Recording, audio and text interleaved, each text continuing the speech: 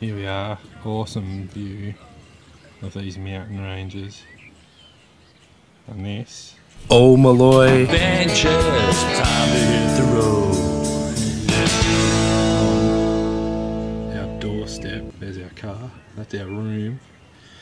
And we're sitting in this awesome spa where tonight we're going to bring you the All Milloy Adventure Show, Season 1, Episode 3.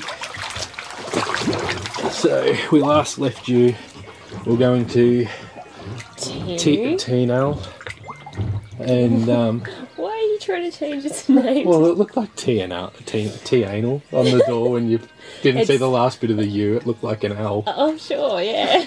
That's what I thought when we checked in at the motel.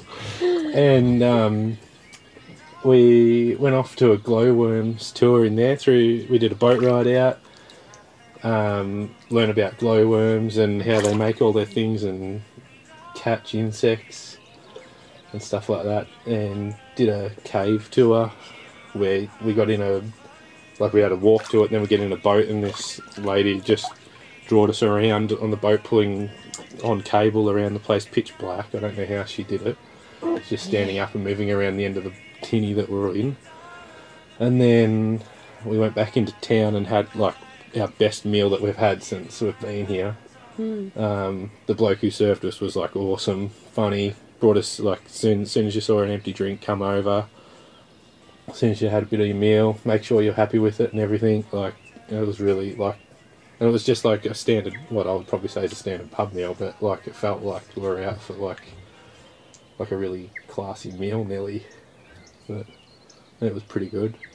And then after that we went back to our room and got up at like 5:30 in the morning, and we drove to Milford Sound, and that was pretty cool. Foggy all the way, so we didn't get all the views, but had breakfast on the boat and cruised around out there. There was some pretty cool waterfalls, and the glaciers, like they tell us how they've all been made over time with all the water running through. As apparently they're more of a U than a V, and one's a sound and one's a ford. So a ford is what we were looking at apparently. A sound is made by river water. Yeah. Something along those lines. And fjord is ice. Yep. Yeah. And then after that we drove all the way back in, and all the fog had lifted, so we were able to take some photos on the way back. So that was pretty good. And then drove all the way to Queenstown, windy roads and everything, and it's like so windy and far between everywhere. It's like Tasmania on steroids. And then we come to our accommodation here, and it's not a bad little place. And then we went this morning to jet boat. We did a jet boat. Yeah, we went up. I can't remember the name of the river. We went up like 2 rivers. Apparently, the first part was gold mined by Victorians. Yeah, that's right. Or Aussies, I should say. And apparently they didn't get much out of it and caused so much, millions of dollars of damage or something. And we'll sell, on some of the bits we were scooting around on, there was like 4 inches of water. And he said on the way back, I think the top speed was probably about 85k an hour or something. So, and we're doing spins and all that type of stuff. So, then after that, there was a little observatory thing down there, and we saw huge eels and fish. Oh, the other thing was when we were at Milford Sound, they had an underwater observatory as well.